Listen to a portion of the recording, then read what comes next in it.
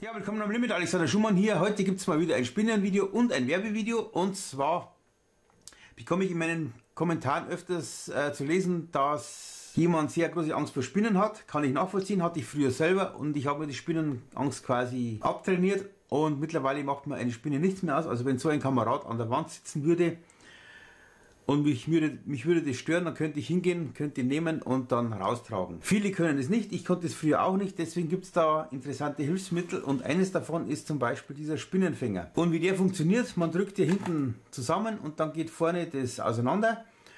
Und wenn die Spinne dann so da hockt, dann kann man hier so drüber stülpen und die Spinne aufnehmen. Funktioniert sehr gut.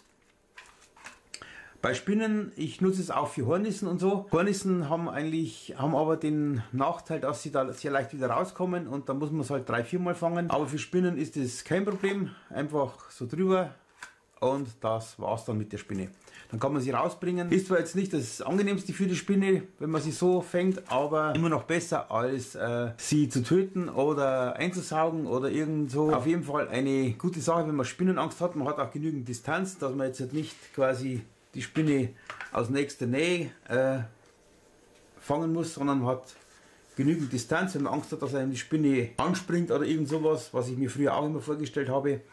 Also hier genügend Raum und dann nimmt man sie so und dann hat man sie hier drinnen. Ja, das war's schon wieder für dieses Video. Danke fürs Zuschauen. Schreibt in die Kommentare, wenn ihr Fragen oder Anregungen habt. In der Videobeschreibung verlinke ich auch den Affiliate-Link.